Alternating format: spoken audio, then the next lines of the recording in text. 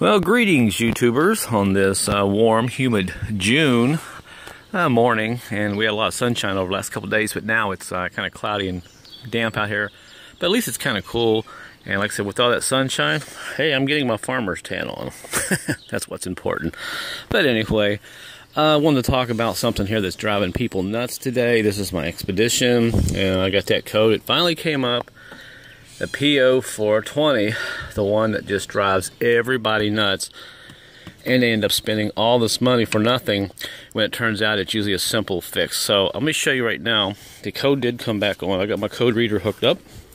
It's all hooked up here, and there it is, 420. I think you can see that there. And it finally came on yesterday. Now, I did some work to the vehicle not long ago, cleared all the codes, and I had to drive this about 150 miles. And it finally came back on, and you can see it's a P0420, a catalytic efficiency below threshold, bank number 1. So you have two, on this vehicle I have 4 O2 sensors, so one of them is telling me that there's something going on in the engine. I either have some moisture getting into the system in the intake, or I have unmetered air, meaning that there's probably a vacuum line off somewhere. Now, 2 ways you can attack this. First of all, when you see this code, the P0420, don't freak out.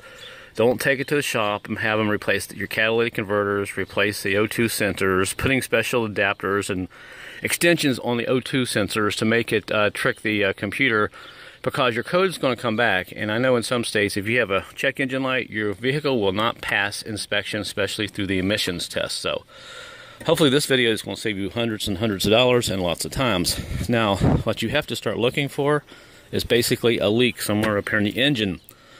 Now, like I said, if your engine is running a little rough, start by looking for vacuum leaks.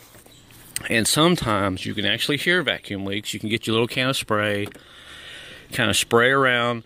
And if you hear the engine kind of changing idle, maybe it's picking up or slowing down, then you found your vacuum leak. And like I said, a lot of times you can actually just kind of let it run, and you can hear it hissing, and you can take care of that. Now, if your engine is running okay and you still get the code, then more than likely, if you have a plastic intake somewhere, or any of these gaskets like this, these are my intake gaskets. Now, I know exactly what's wrong with this vehicle because I've had this problem in the past with other SUVs.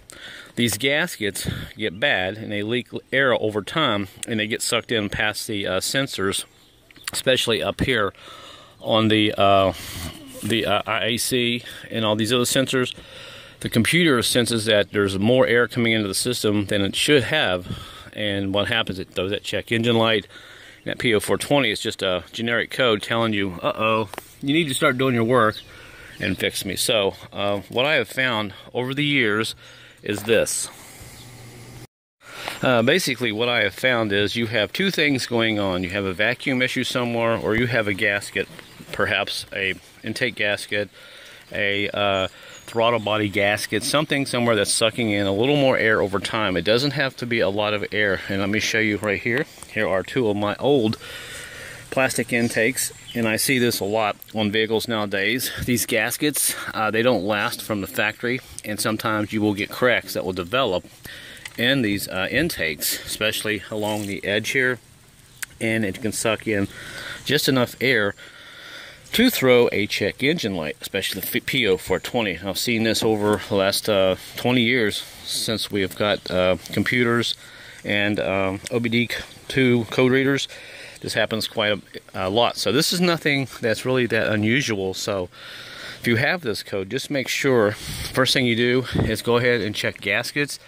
If you have an intake that is plastic, or if you have a throttle body that's plastic, I would guarantee you 99% of the time it is a gasket issue. You have unmetered air going into the system. And I know there's a lot of good mechanics out there that sometimes don't quite understand this, but this is the new way of thinking, especially with computers nowadays.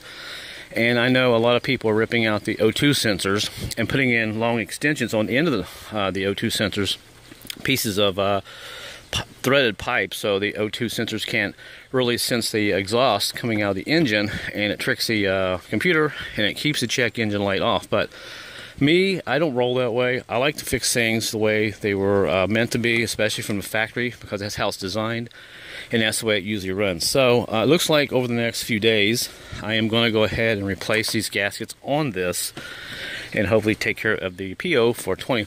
And that's really the only code I've had. Now, I've had 3 other vehicles. I've had 2 Mountaineers, and I've had an Explorer, and they all do the same thing. Now, for me, I'm pretty lucky. This 2000 Expedition has aluminum intake. Yay! So I'm only going to have to replace the gaskets, which I have here. Now, they make 3 sets of gaskets. You have to figure out what VIN you have. You have to look at your VIN on your windshield here. And for me, my 8th digit is a 6, I believe. So you have to match that up with the gaskets. And this is a 4.6.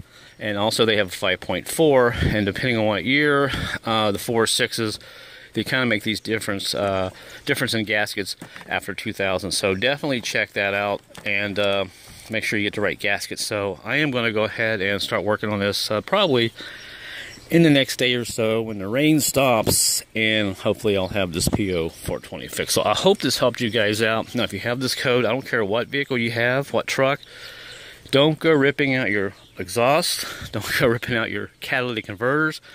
And some of these vehicles have 4, and can you imagine if you had to replace 4 catalytic converters just to test this to see if this code will go away?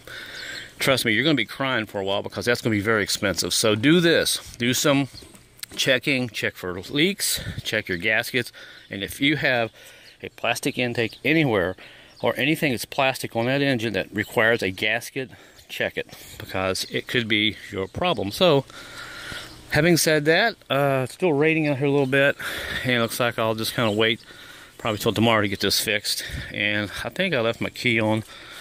We'll go inside, and I think that's the only code I had. Yeah, 1 of 1. Get the key out.